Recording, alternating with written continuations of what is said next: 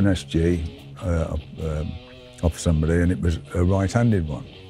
Because I couldn't, in England, it was hard to get, you know, left-handed guitars then. And certainly a Gibson, it was hard to get. So I used to play it upside down. And then I heard of this chap who was right-handed and played a left-handed guitar upside down. I don't know how that happened, but I contacted him, and we decided to meet in a car park and swap guitars. So he'd then have a right-handed one and I'd have a left-handed one. And that's how I got it, really. Really strange story, really, how it all happened, but that's how it did happen. Well, for me, I like it because I like the weight of them. And it's a comfortable guitar to play, I think, you know. I've been so used to the SG now all these years. It's great.